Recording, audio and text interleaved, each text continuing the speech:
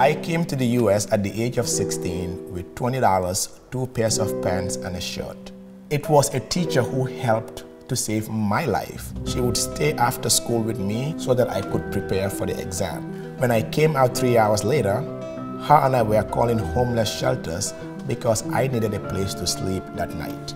So she helped to save my life, and I am able to affect the lives of so many kids today because somebody did it for me. Without the sacrifice of Miss Felter, my life could have been very different.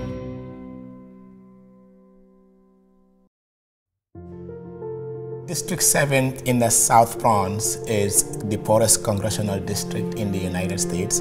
Our students come from 30 different countries and they speak 15 different languages.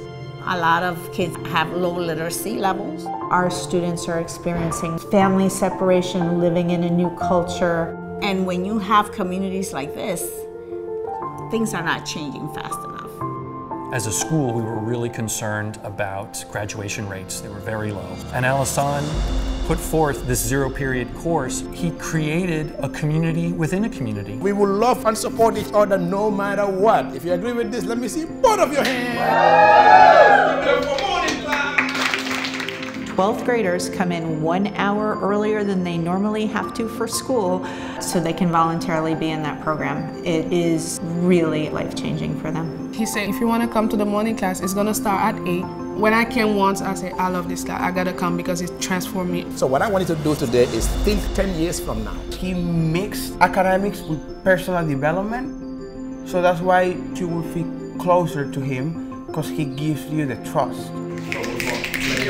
Last one, yeah. What I try to do with my kids is to give them positive affirmations at the beginning of every class. I am somebody. I will be a better person when I leave. Once they enter that room, they have this sense of, I matter.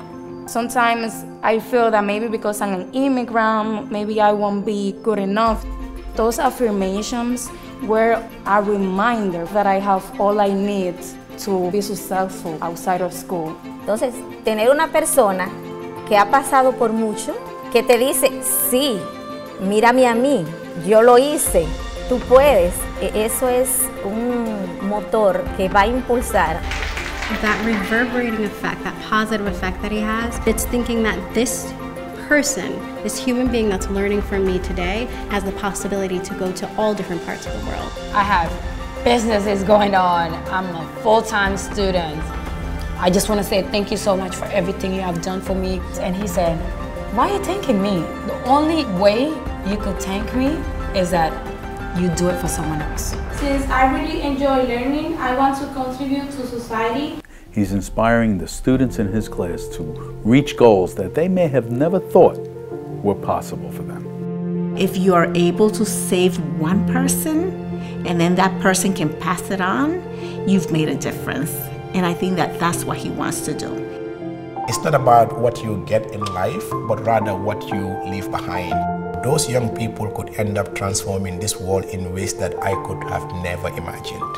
And that's what I'm hoping people could get from my story.